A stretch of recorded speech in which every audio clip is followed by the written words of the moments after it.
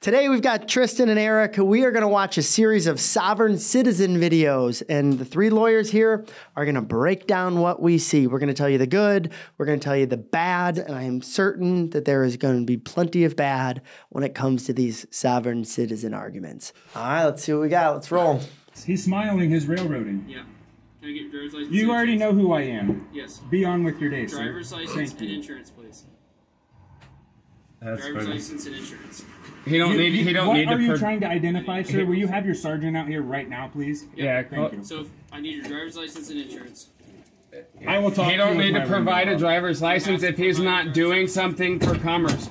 Sir, oh, you just f***ed up. Show me your hands. Right, you just f***ed up. I can't find my driver's license. Now what? Okay, What's my social? He doesn't have it. 8119 is my social. You know who I am, and you're railroading me, and you pissed me off. Shut my brother's Have your door. Get here now.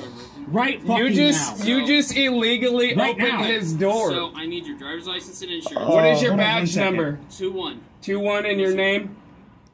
21. No, hold on. Wait a minute. Jeremy Komet. Yes, sir. Oh, wait a minute. Why did you pull me over again? You have expired registration on the vehicle. I need okay. your driver's Always license. with Will you go take a sovereign picture of citizens. that and bring it to me? He doesn't have a driver's license. Hold on. Shut I'm trying his to door. call. Okay. I'm trying to call somebody right now. It's called Shut his 911 because door. I He don't have a driver's I license. need your driver's license. Hold on one second. I'm calling 911. He's not traveling for commerce. Traveling for If commerce. you don't provide it, I'm going to remove I you will from when the I can vehicle. find it. Oh, But I don't you trust are. I'm going to remove you from the vehicle if you do not provide me your driver's license. Here it comes back out. Get out of Let's the get vehicle all now. of you rookies out here.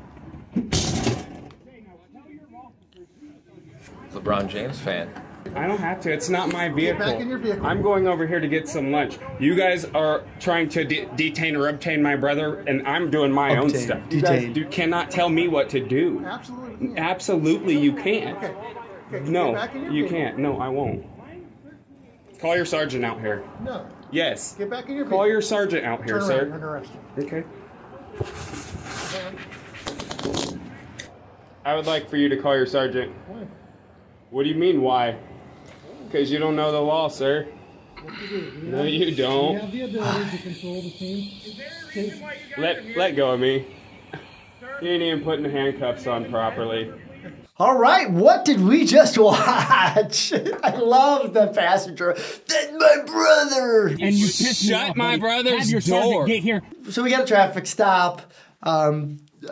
Driver and passenger. Got one officer there on scene demanding a driver's license.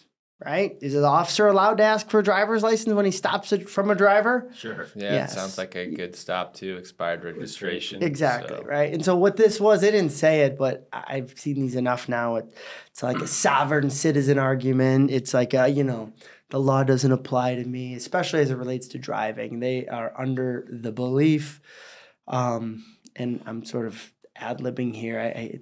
What their actual belief is hard to pin down, but their belief is that they have a right to travel, and that includes driving a car, so long as that car is not being used for commerce. It's a stupid bullshit argument. It's not supported by the law. If you disagree, leave a comment and tell me how much of an idiot I am.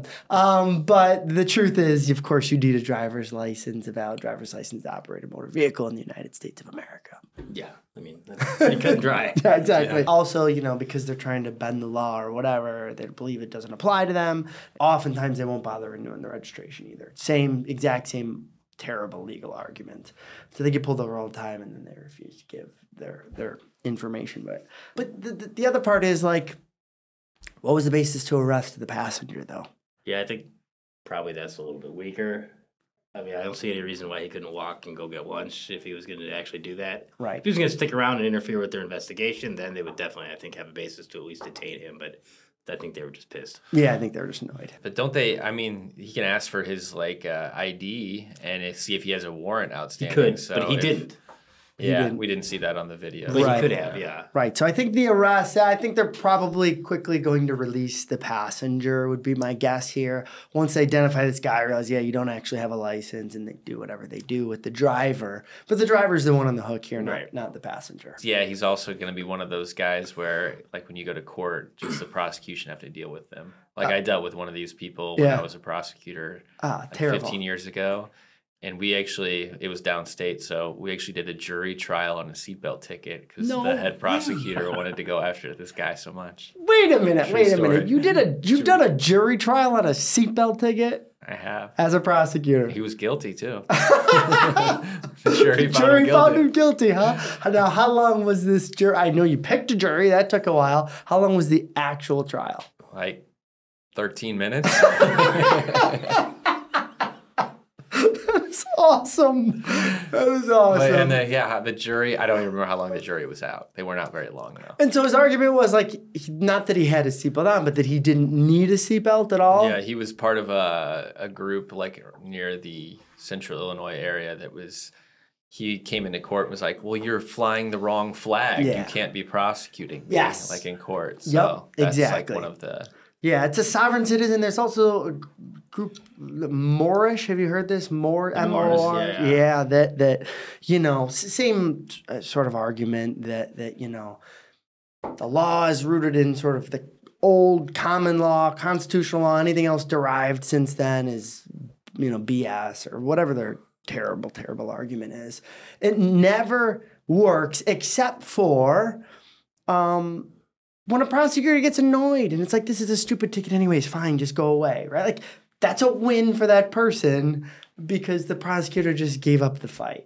I love that you guys did a jury trial on a seatbelt. I mean, that would obviously never happen in like a major municipality. But never in Cook County. No, what would a judge do in Cook County in that scenario? They'd just like, no. Yeah. You're not getting a jury trial. You could appeal me if you want. Right, which isn't right either. No. They're entitled to it, I suppose. What are you going to do? Exactly. Like, no, it's not happening. We're not wasting the resources. Next. Yes. You know what I mean? I don't know. I've never seen that in a big metro. It's private, so it's privately owned. Okay. So it's not registered in any state or territory of New South Wales? No, I'm not part of the state. Nope. Okay. Do you have any identification on you? I do. Yeah, isn't she on the other side of the car? Just been asked for identification. Just pulling out my... Okay, so do you go by Chloe, is that correct? Yeah. Yep, okay. So whereabouts are the plates that belong to the vehicle? The registration plates? Where are that they? are actually attached to it? That it's obviously registered? Yeah. Yep, so whereabouts are the number plates that belong to the vehicle? In the car. In the car at the moment? Yeah. Yep, okay. Why aren't they being displayed? Well, I'm going sovereign. Okay. Pretty much. I'm slowly removing myself from being under your corporation because you're actually a corporation, so you're like you just collect money. You're like a business. Well, I'm not, but sure. Yeah, you work. You work for the company. Whatever you think, sure. So anyway, I'm just transitioning into interactions. Yep. Transitioning into interactions. So this shows women can be more polite about everything. I was thinking that too. They got these nice little accents. Yeah. They're just chatting it up, hashing it all out. Whereas the last guys are just screaming at each other, slamming doors. Totally right. But neither of them, I think, have legal basis here. So let's see. To pretty much state that you have no authority over me because without the number plates and without the license, I'm not actually under your membership. So you can rightfully pull over anyone who has a registration plate in whatever state because you're registered into a membership. I know you're probably not interested, but without that, technically you end up in court and it gets thrown out because they say, oh, you've got loss of license. But if I don't run under a license, then there's nothing to lose. Well, under the legislation, obviously, in New South Wales, you are driving a vehicle, well, you're not currently driving right now, which is fine, but whilst you're driving a vehicle in New South Wales, it must be registered. Yeah, they say that in every state. To drive that. Okay? Only if I'm under your... why I'm making these inquiries, yes? Yeah. You understand that? Well, I guess that's your job. So do you have your Victorian driver's licence there that you previously operated under? Yes, I do. Yep. Do you have it there with you at the moment? Yes. Yep. May I please see it? You've got it there? I understand you give me this one, that's fine. Yeah, that's but okay. I can see that you've got a Victorian driver's licence and that's great. Okay. You're saying you can't tackle me if I don't have the ball? Right. Yes, exactly right. That's exactly right. You can't tackle me if I don't have the ball. Even though she does actually have a driver's license. Yes. Yeah, she just doesn't want to show that she has it. Exactly right. And, the rules of the game on the field say I can fucking tackle you. Yes. It doesn't matter if you have the ball or not. That's a great analogy, is you can't tackle me. Yes. And so they just try to still play the game by driving the car, but I just don't want to be under the rules of the game, subject to exactly right. So these are my registered plates with the state. Yep. But so when did you take those off? Yesterday. I'm not part of the state. Okay. And that's my property, so. Well, it's not my property, but it is at the moment. It becomes property of the state, I suppose. Exactly. Doesn't it? Yeah. And I'm not property of the state, so you can't take me. Well, she's facing some fines at the moment, theoretically. They don't affect me, because but yes, for her to drive a vehicle, these need to be displayed because it is registered in Victoria, and that's what is exempting her from requiring New South Wales registration to drive on the roads here in New South Wales. The public roads. Your opinions can be whatever they want to be, that's fine. I'm not arguing with you there, but unfortunately the law is the law in this state, and that's what we're here to...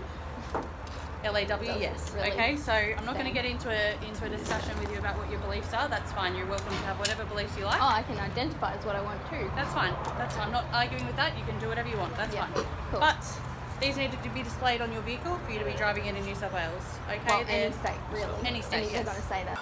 Maybe they're just more polite because they're not Americans. Yeah, I think the rest of the world is way more polite than Americans. As Americans, we have no ability to identify accents or other parts of the world. I think it's Wales now, right? I don't know. New South Wales. Yes, I'm not sure. But yeah, so okay, fine. This tells me that there's people perhaps all over the world making this same perhaps terrible argument. I say perhaps because I'm not sure what the law is in other countries, but in the United States, that's just simply not working. In fact, here in Illinois, say you didn't have a driver's license. Say you've never had a driver's license in your whole life. Or it's from another state or whatever. Or you're from another country and you've never had a driver's license. Either way, you get the idea. You get pulled over and you get ticketed. They're going to create an Illinois driver's license number for you. They don't give you an identification card, but there's a way of identifying you with an Illinois driver's license number. And that keeps a record of the tickets and everything. So you may feel like you're opting out of the game, to use your terminology, but no, they're still keeping stats on you. Yes. So let's break down this whole sovereign citizen argument as we know it. Like you're a citizen you're born in a country, and you're a citizen typically by virtue of either where you're born in America or in other countries via your parentage, where your parents are from, that confers your citizenship status. Yep. Everybody has to be a citizen of somewhere, at least theoretically. Yep. So if you're born here, you're a citizen here, and then you have, under the Constitution, you have all the rights of a citizen, and you also have all the responsibilities of a citizen, and you're not required to get a driver's license. And I don't think you're actually required to have a state identification, but it's almost a de facto requirement in that it's so necessary for so many elements of daily life, like to go to the store, to go on a plane or a train. Right. You got to have it. And by doing those things, I guess you a bar, you might be buying into some corporation or not, but you're also doing what you need to do to function in daily life. I mean, unless you want to live on a ranch in Montana, right?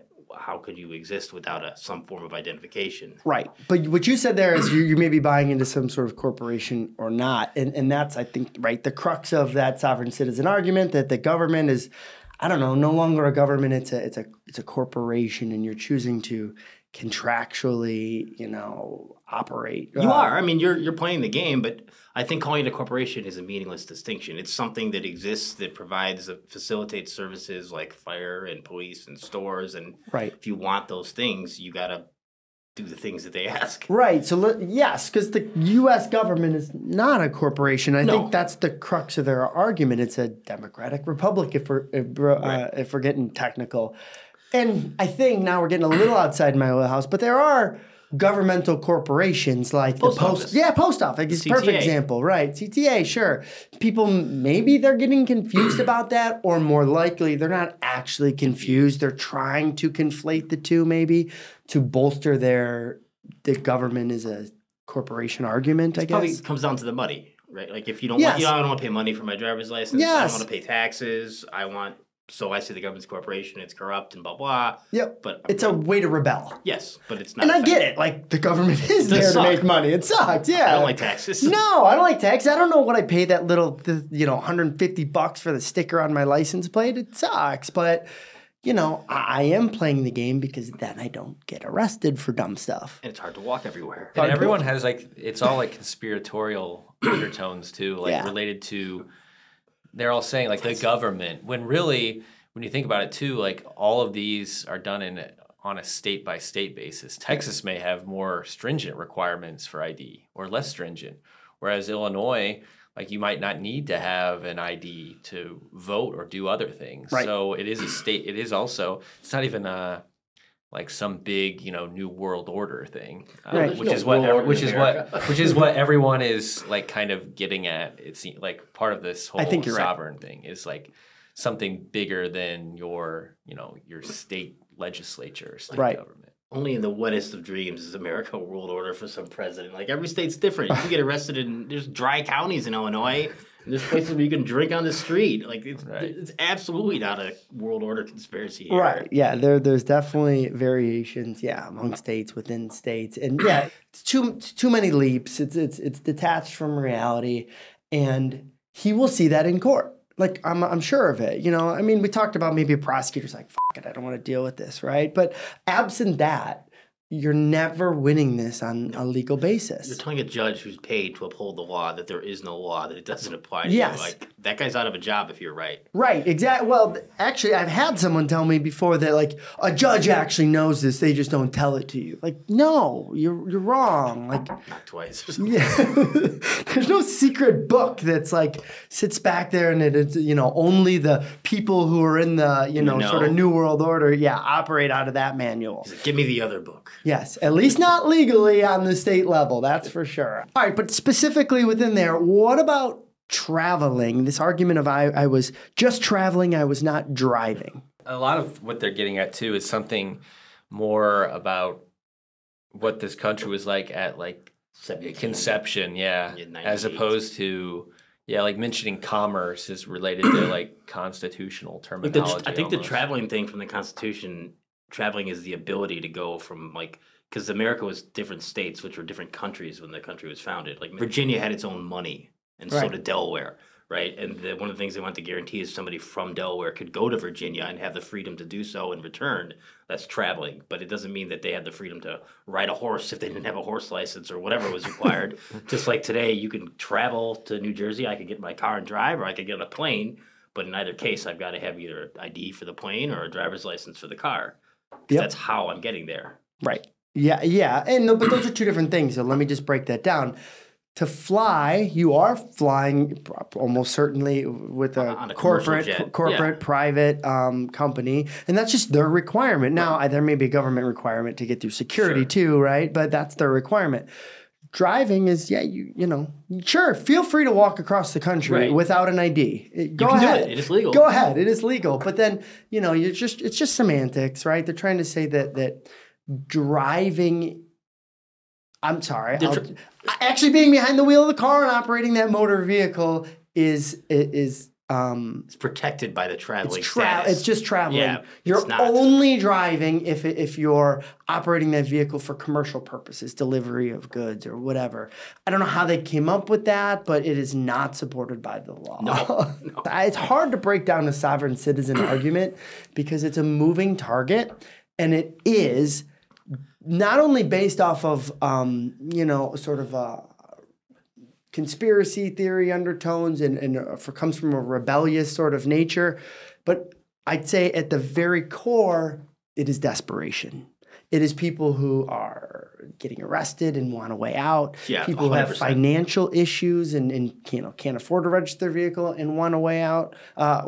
Can't afford to pay fines and fees that inevitably come with these things and want a way out. You know, they're sick of life and they want a way out, you know, to sort of avoid what is a pervasive part of society, and that is the laws that you have to live by. Or someone else just looking to pick a fight. Yeah. I feel like the girl in Australia was just like wanting to like very politely. Yeah, very politely just disagree. If nothing else we've learned over the past couple of years, people love to disagree. People do love to disagree. That is right.